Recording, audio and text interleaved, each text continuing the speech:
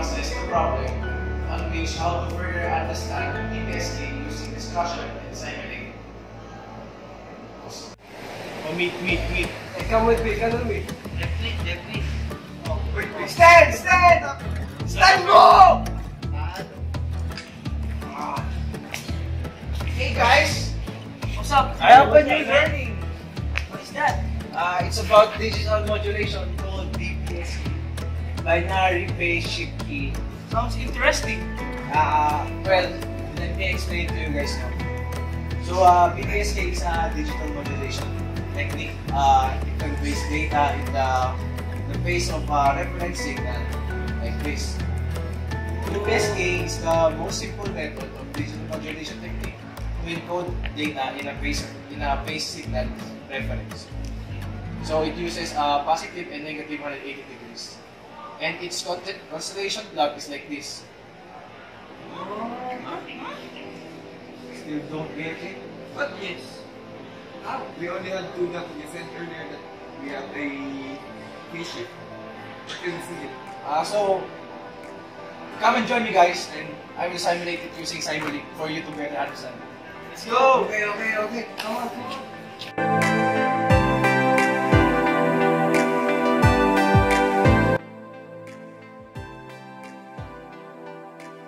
First, we have to gather all the blocks that we will be needed to our BPSK simulation. First is the sine wave function. Sine wave function gives us the sinusoidal or carrier frequency. Pulse generator gives the square wave pulses at regular intervals. Gain generates its output by multiplying its input by a specified gain factor. Switch combine multiple signals into one signal. Then max combine its inputs into a single output. And last, scope that display the simulation result.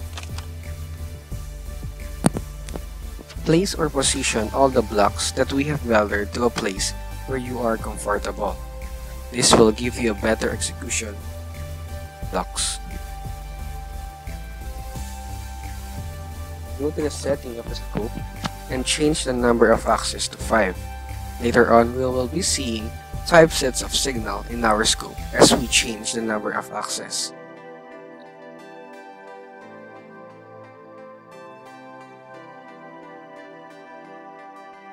Click the switch block to display the function block parameters.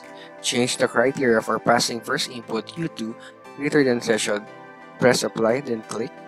Click the gain and change it to -1. Press apply, then OK.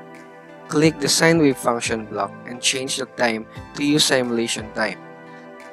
The frequency to 6 pi rad per second. And sample time to 0.01. Press apply, then OK.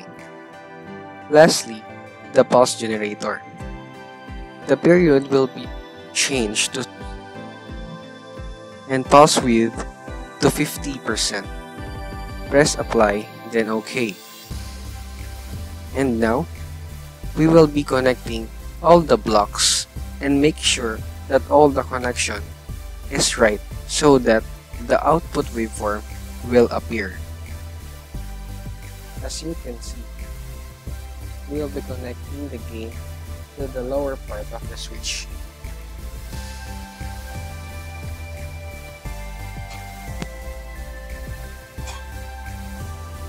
The pulse generator to the middle part of the switch, and we will be connecting also the sine wave function to the switch.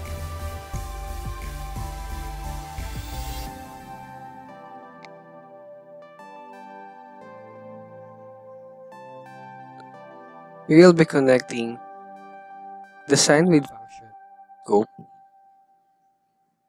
that will display our sine wave or the carrier frequency.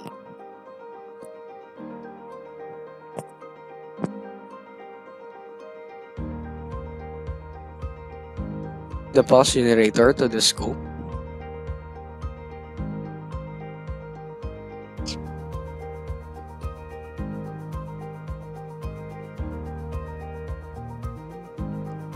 Then connect the switch to the scope. Also the mux that connects to the pulse generator and the switch. To see the output waveform of the binary phase shift keying, we just need to press the play button, then click and maximize the scope. Enlarge the waveforms, and there we have it, the binary phase shift keying output waveform along with the carrier frequency and binary input. Simulink is a graphical programming for modeling, simulating, and analyzing multi-domain dynamic system, which is essential for us in experience. Simulink is significant tool not only for engineers but for also engineering students to further understand and observe simulation through functional diagram. Simulink is a program for simulation of dynamic systems that provide graphical interface. Simulink is a programming tool that was developed by Aldrin, and it helps us to model and simulate systems used for image processing and modulation. Simulink tool help us to program and graph what binary phase shift key looks like in waveform. So once again, I am Aldrin Jr. I am Joelo, Secretario. I'm Maurice Talaue. I'm Justine Santos. I'm Joelo Santos. Thank you for watching. Once again, I am Aldrin Jr. I am Joelo, Secretario. I'm Maurice Talaue. I'm Justine Santos. I'm Dubbiel Santos. Thank you for watching.